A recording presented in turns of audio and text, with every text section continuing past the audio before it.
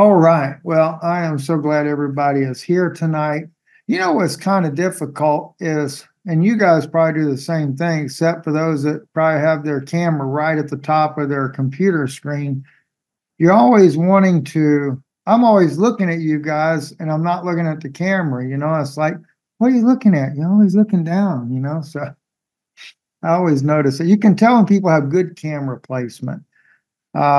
Anyway, we're gonna actually go back into this subject that I shared with y'all, but mainly because I went deeper into it, and that's when I talked about that fig tree and the apocalypse of Peter.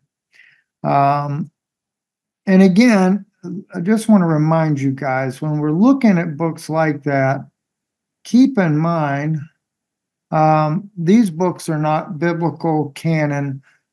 So when I share this information with you, it's conjecture. I don't want it to be doctrine because, and I don't want anybody to be confused by that.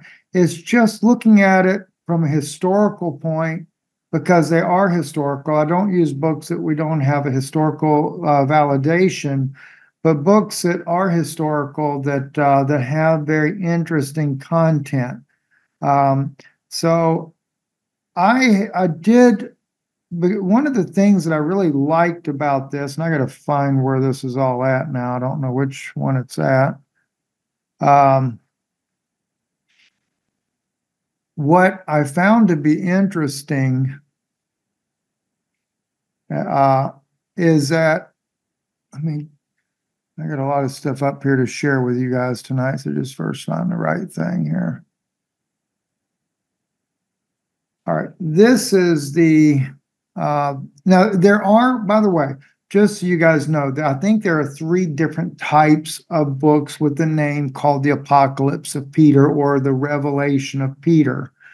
There is one in Egypt's Nag Hammadi writings. It's totally different than the one I have here on the screen. This one is, I think this one's considered to be like one of the Apocrypha works. The reason for this not being canonized, there was actually really only one reason that I have seen from scholars that wrote about it.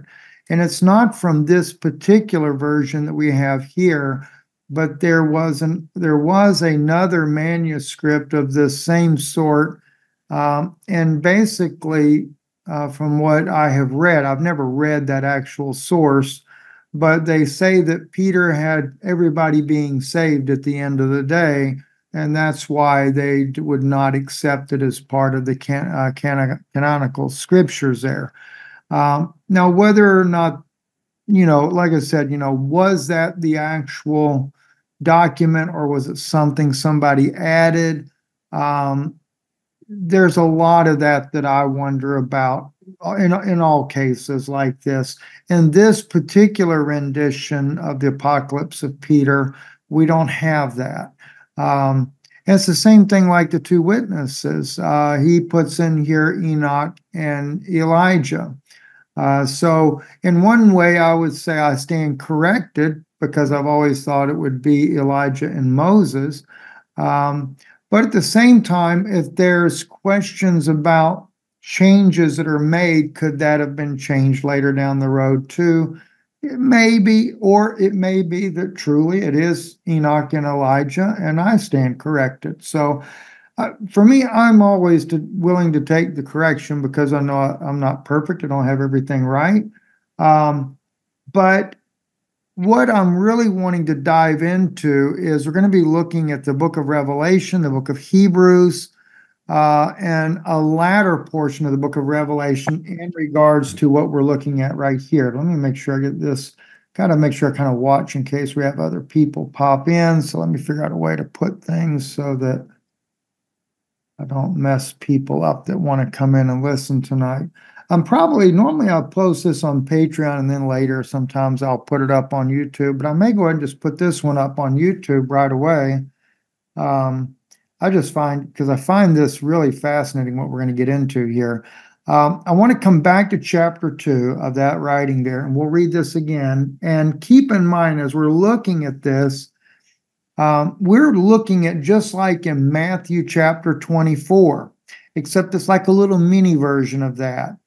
Because when you start in chapter 1, they're over on the Mount of Olives, and he's talking about, the temple, and then they're asking him the questions, when are these things going to happen? Just like we see in Matthew 24, and he begins to answer, but it's a very short version answer compared to what we have in Matthew.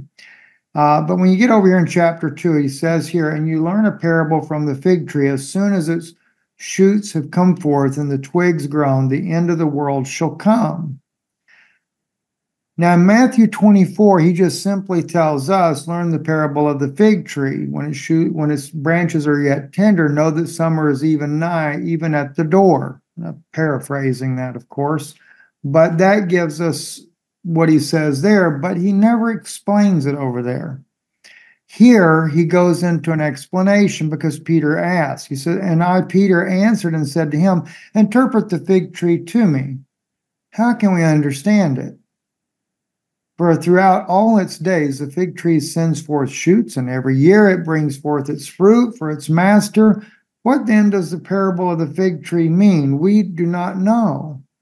And the master answered and said to me, do you not understand that the fig tree is the house of Israel? It is like a man who planted a fig tree in his garden, and it brought forth no fruit, and he sought the fruit many years, and when he did not find it, he said to the keeper of his garden, uproot the fig tree so that it does not make our ground unfruitful. And the gardener said to his master, let us rid it of the weeds and dig the ground round about it and water it. And if then it does not bear fruit, we will straightway uproot it from the garden and plant another in place of it. By the way, if you guys remember, I thought, Elizabeth, I thought you got knocked out of there. It's actually another Elizabeth coming on. So, because I'm looking over there and I'm like, well, how did Elizabeth fall out? So, anyway, that particular version of the fig tree is spoken about in another book of Matthew as well, about the digging around it, etc. Okay, so just keep that in mind.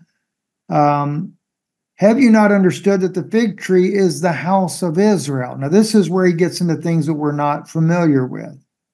Verily, I say to you, when its twigs have sprouted forth in the last days, then shall false Christs come and awake expectation, saying, I am Christ, who has now come into the world.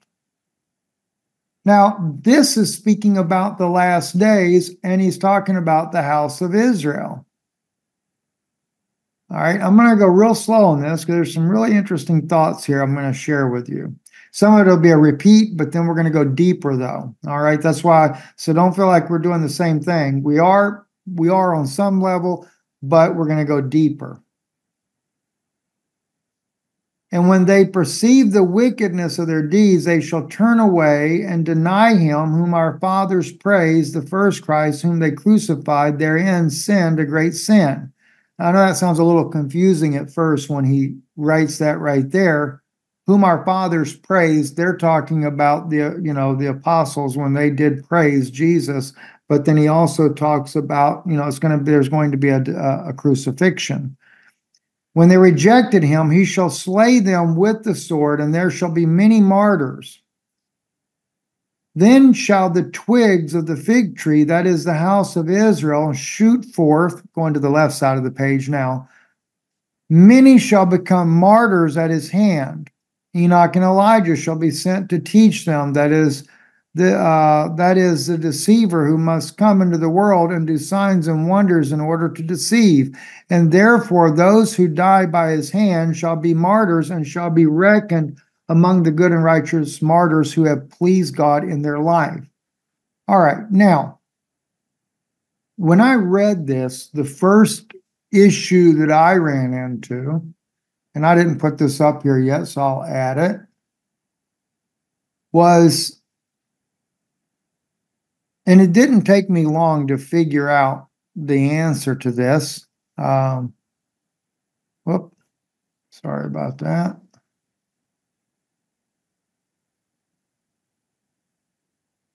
Hang on, I got that in the way. In Acts chapter 2, if you remember, I talk about this quite frequently because in Acts chapter 2, Paul records that Peter, where do I find a place to put this thing? Okay. You know what? I'll close it. It should pop up and show when somebody's coming in. Peter, when we get down to, Acts 36 here, chapter 2, verse 36, therefore let all the house of Israel know assuredly that God hath made that same Jesus whom you have crucified, both Lord and Christ. Now, if you recall, I've taught this many, many times, that after those that were in the upper room came out, which was a representation of the house of Judah, that all these men of different nations that came out speaking, they said, how hear we every man in our own tongue? So how hear we every man in our own tongue wherein we were born? And of course, then it names all the countries they're from. And it goes on to say that they were Jews, or actually the Greek word there is Judeans. See right there and up here, and there were dwelling at Jerusalem Jews, or Judeans is the right translation, devout men out of every nation under heaven. But it wasn't all the house of Israel.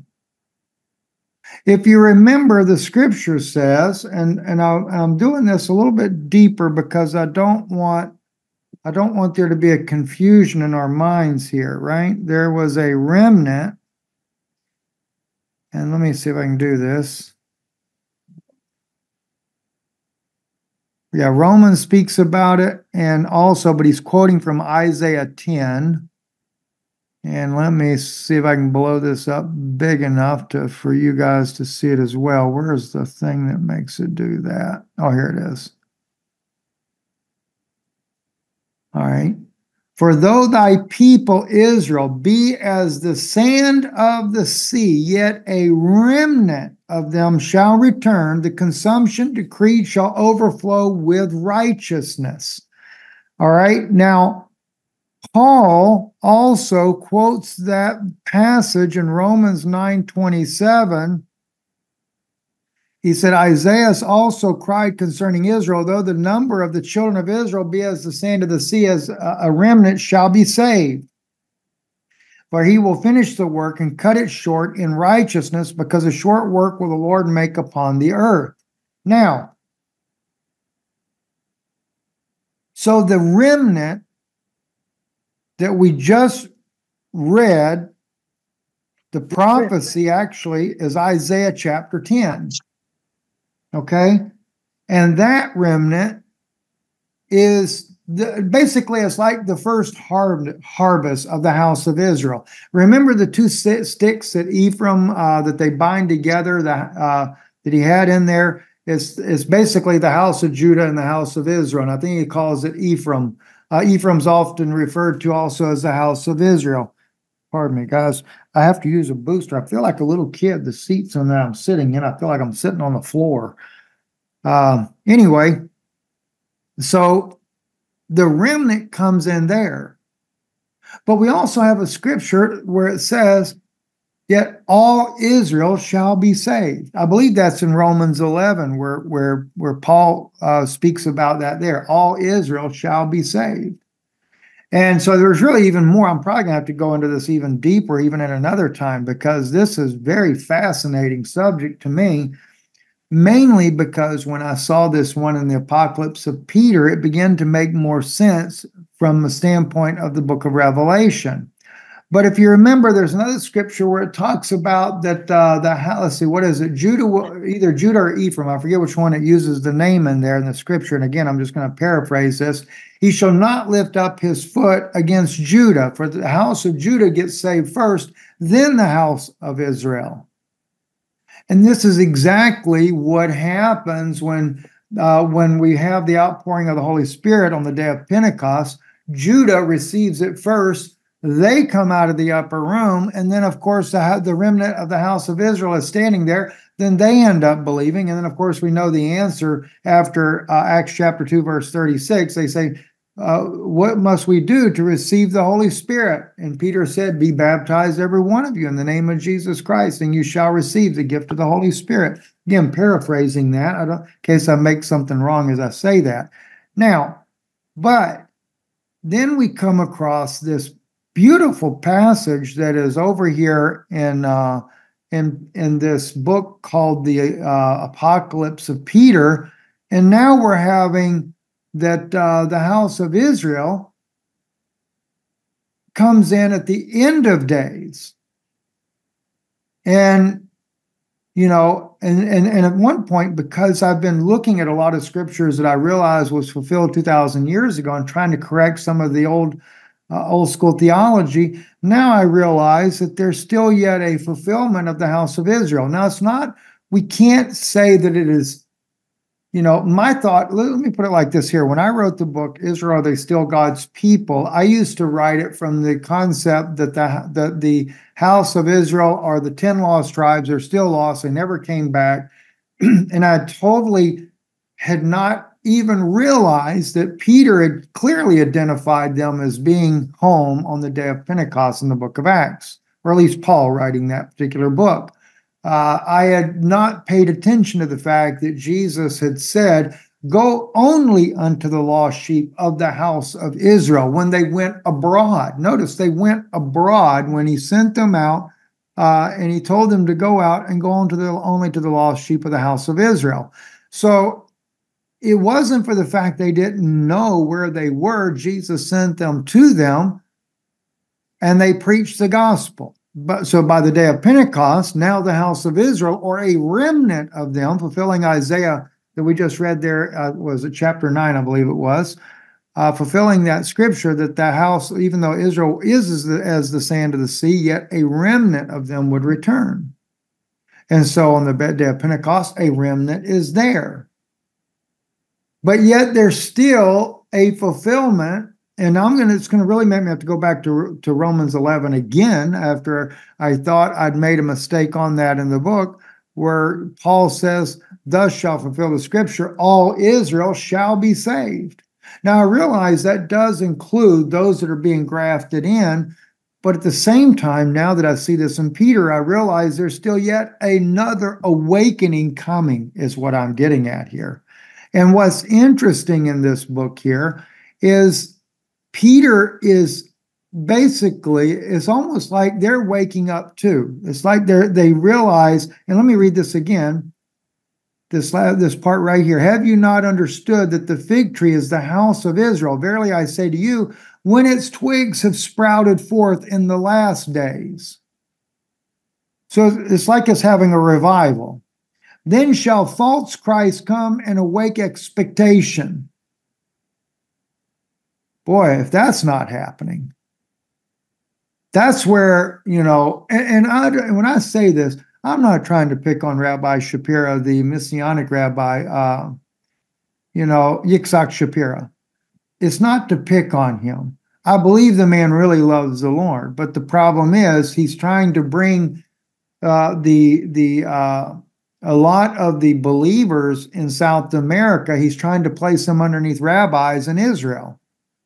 You know, that's totally false. We can't do that. You cannot take them and that's taking the dog back to the vomit and having him lick it up.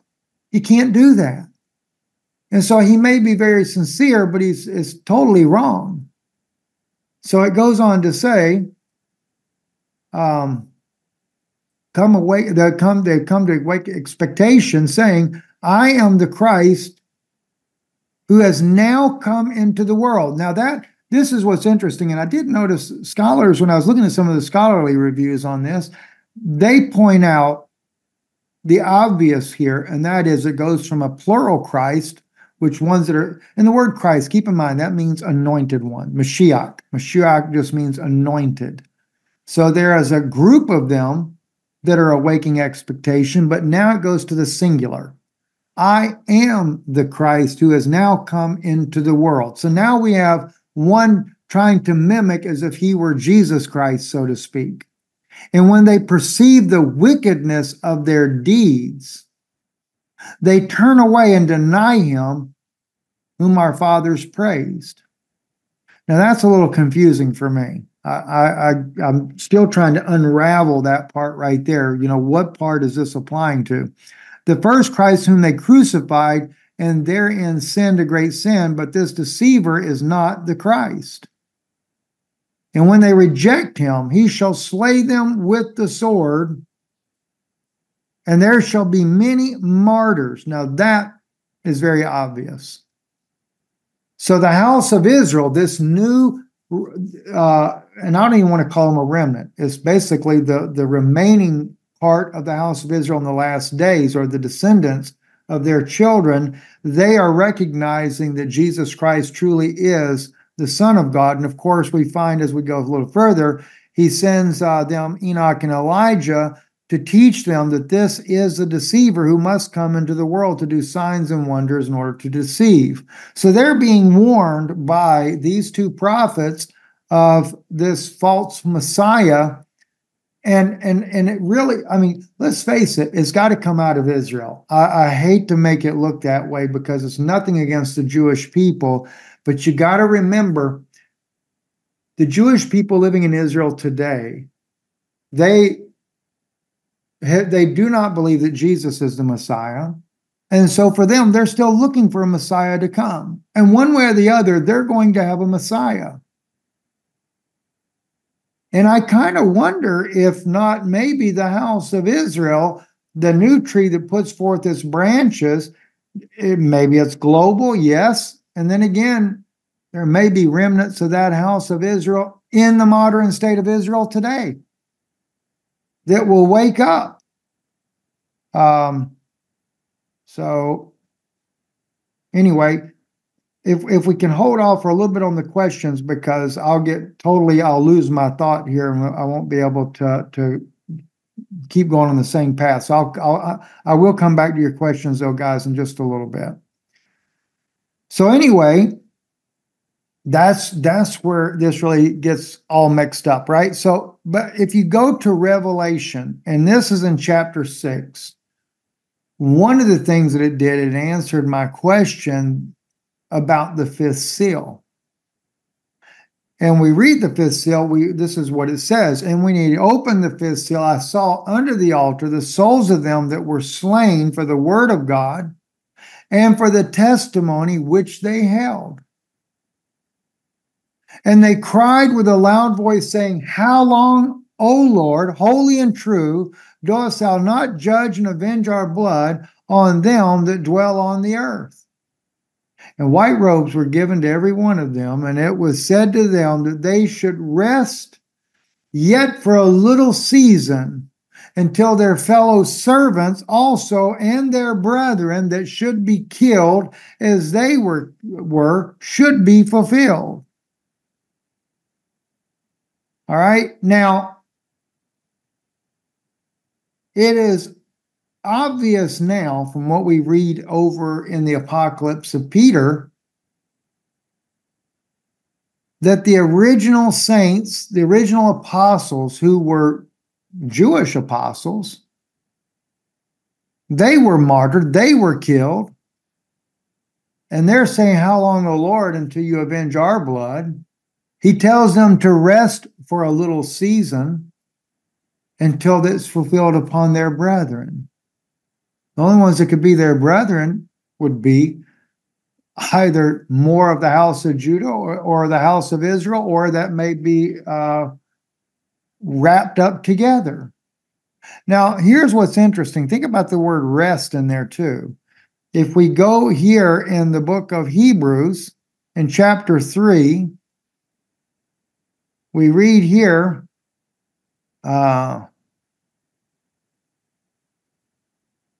let's see.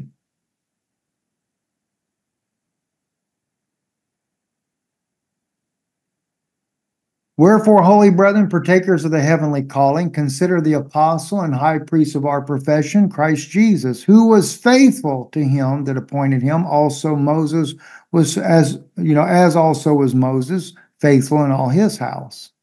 For this man was counted worthy of more glory than Moses, insomuch as he who hath builded the house hath more honor than the house. For every house is builded by some man, but he that built all things is God. And Moses verily was faithful in all his house as a servant, for a testimony of those things which were to be spoken after. But Christ is a son over his own house, whose house are we, if we hold fast the confidence and rejoicing of the hope firm unto the end. Wherefore, as the Holy Ghost saith, okay, today, if you will hear his voice, harden not your hearts as in the provocation, the day of the temptation in the wilderness. I believe, by the way, that is in Psalm 95. Where your fathers tempted me and provoked me and saw my works 40 years. Wherefore I was grieved with that generation and said, they do always err in their heart, and they have not known my ways. So I swear in my wrath, they shall not enter into my rest. Take heed, brethren, lest there be any of you have an evil heart of unbelief and departing from the living God.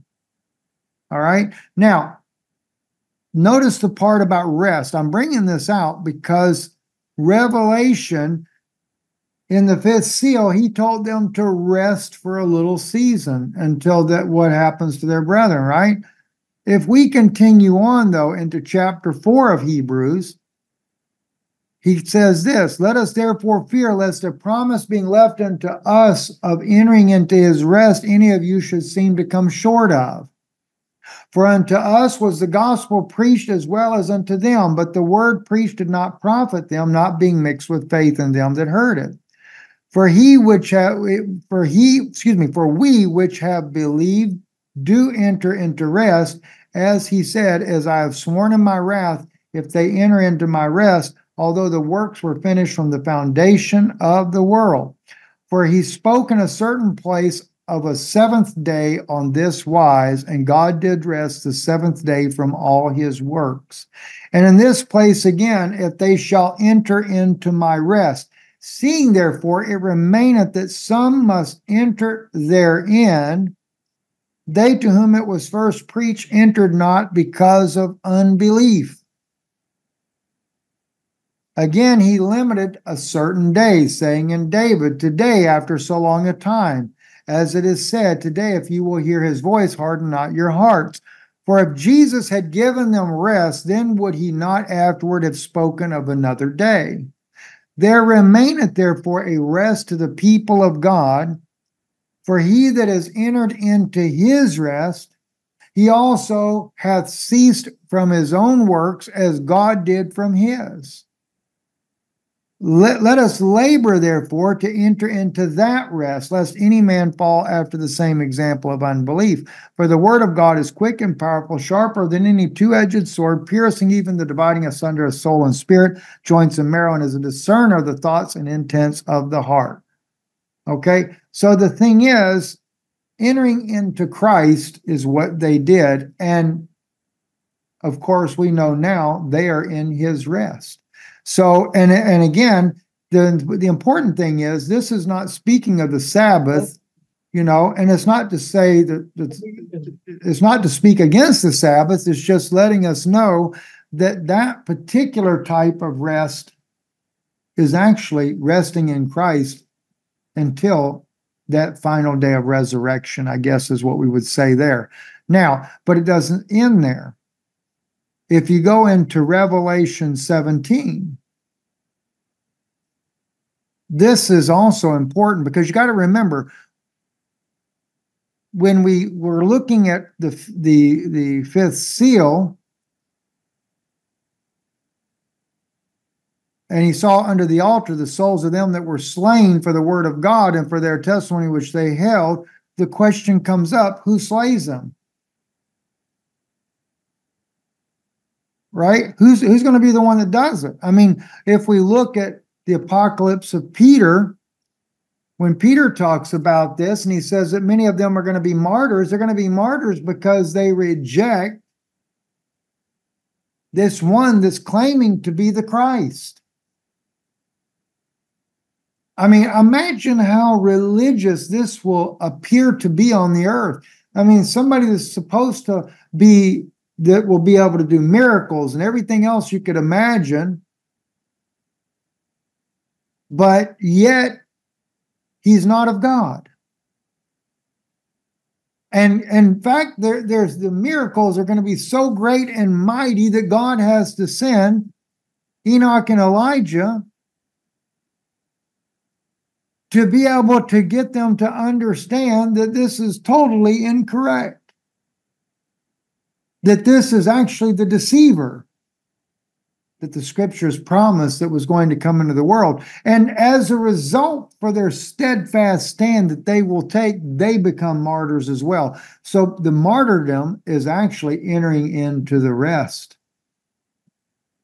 Because even God said to those that were martyred in the fifth seal, he said, rest for a little season. And that rest was in Christ Jesus.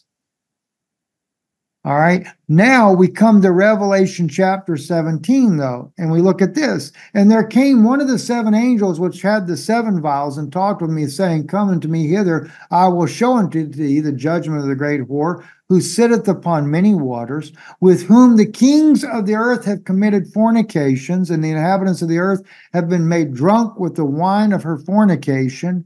So he carried me away in the spirit into the wilderness, and I saw a woman sit upon a scarlet-colored beast, full of names of blasphemy, having 7 heads and 10 horns. And the woman was arrayed in purple and scarlet color, decked with gold and precious stones, pearls, having a golden cup in her hand, full of abominations and filthiness of fornication. And upon her forehead was the name written, Mystery Babylon the Great, the mother of harlots and abominations of the earth. And I saw the woman drunken with the blood of the saints and the blood of the martyrs of Jesus. Now notice, that's the blood of 2 different groups of people. And when I saw her, I wondered with great admiration.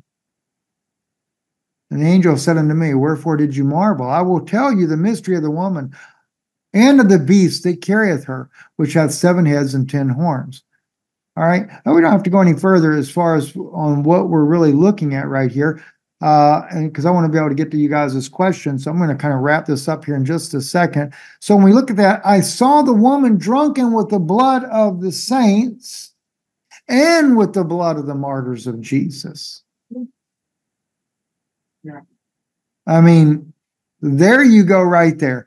Now we know, and of course, this is Mystery Babylon. Now, do you remember why she's called Mystery Babylon? Give me 1 second here. The reason why she's called Mystery Babylon is because what it is she's called Mystery Babylon because when Israel was down in Babylon, when they went into captivity, the house of Judah, not the house of Israel, but the house of Judah, they went into captivity in Babylon, and then that's when they commingled their seed with the very peoples of the land, and that was not the peoples of the Babylonians.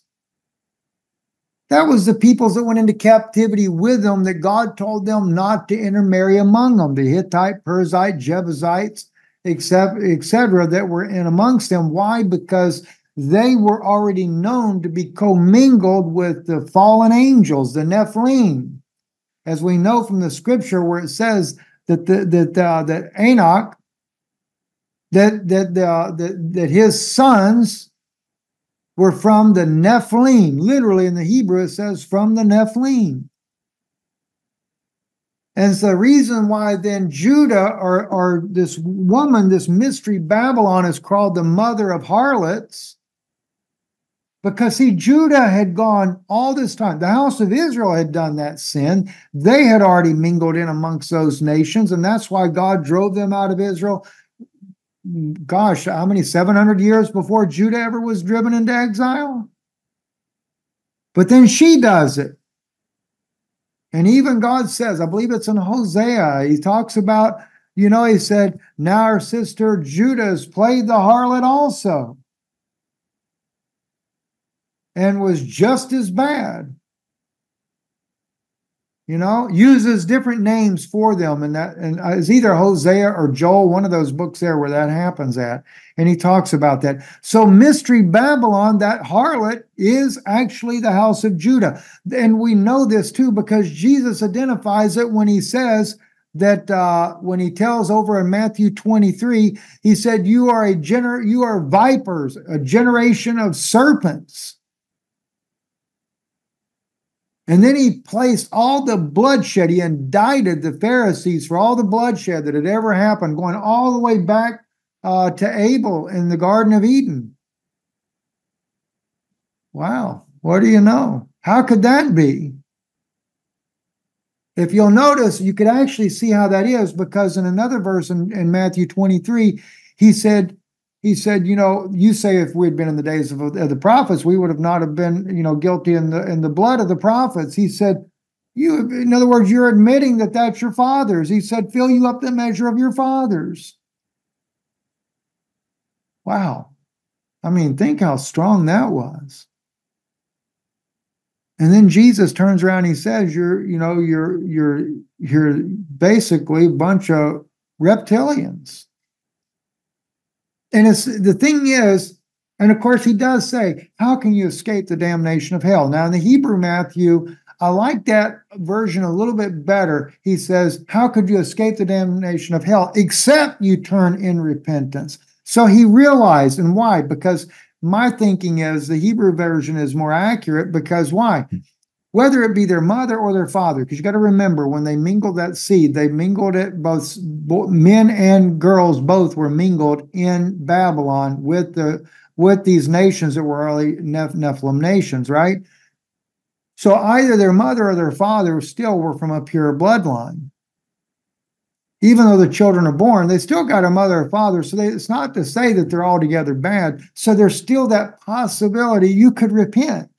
And that's the beauty of Christ. That's the beauty of him and his mercy is that there is that place to be able to repent. But the thing is, the people just, it's like in another place he says to his apostles, it's easier for the camel to go through the eye of a needle. And that's not talking about a sewing needle.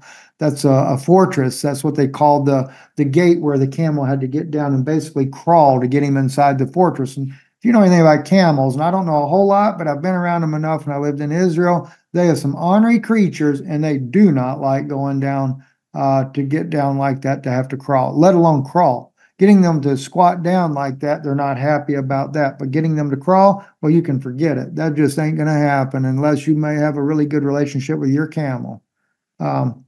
Anyway, so I wanted to show you that. But the other thing is I wanted to show you real quick, and then I'm going to take your questions then, is that remember, she had committed fornication not only there, but also with the kings of the earth. It wasn't just limited to what happened in Babylon, but with all the, she's drunk with she made the kings of the earth who have committed fornication, inhabitants of the earth have been made drunk with the wine of her fornication. And that's not necessarily so much in child mixing there. That's just in getting them to go along with her doctrinal beliefs or her ideology. And so what I did is I pulled up, and I've done this before for you guys, but I'll just do it again, right? You begin to look, and this is what I find fascinating, right? Doesn't matter what leader of the world it is. Putin is no better. And,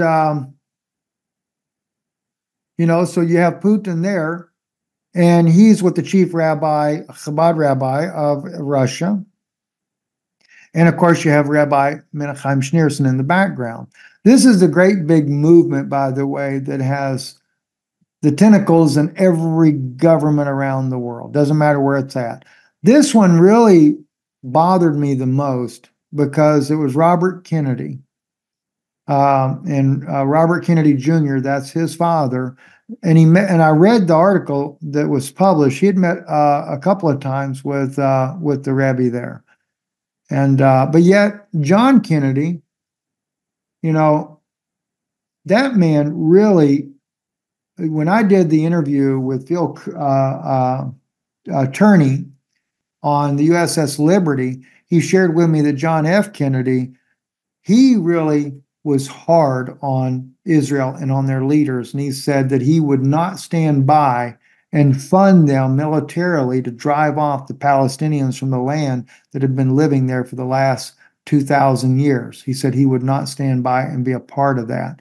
So John seemed to have a different notion than what Robert did. But that, so, I don't know what to think of that. I really don't. Then, of course, we know that Ronald Reagan, it was actually, though, Carter that kicked off the movement with the Chabad organization in the presidential office there. Then you have Bill Gates. And there's many, many, many world leaders, are different names. Zelensky. So then you wonder, why does Putin and Zelensky fight each other when their bosses are both the same set of guys? Well, they're carrying out the orders to be able to kill off the as Edward Houdeau said, the Slavic peoples of that land. They want to kill them off. Trump, no different. Trump, in fact, his own son-in-law, his daughter also are majorly in the Chabad movement there. Netanyahu, he's actually there with the German chancellor, or president, sorry, with the German president. And if you'll see the picture there at his hand there, he was showing him the picture with Rebbe Menachem Schneerson. And Rebbe Schneerson was asking him in a video that I've shared with you guys before, what are you going to do to bring the coming of the Messiah? And he says, I'm trying. He said, you're not doing enough. Try harder. And of course, what he's talking about is, if you got to go out and kill everybody, do it. It's the Frankist doctrine that the more evil you do, the better chance you have of the Messiah coming. So that's the Frankist doctrine. Yes, so Netanyahu shares personal inspirations from the Rebbe with, Australia's prime minister. I'm sorry, I stand corrected. I got one on the German chancellor or the German president. This is the one I think on the German president visits Chabad rabbi's home here. So it's no matter where you go in the world, the Pope included, this is Holocaust survivors, but he has met multiple times with Chabad rabbis as well. It's everywhere you go. It doesn't matter. Anyway, so I'm gonna kind of stop. I had somebody in here trying to get in and I didn't see that. I apologize. So,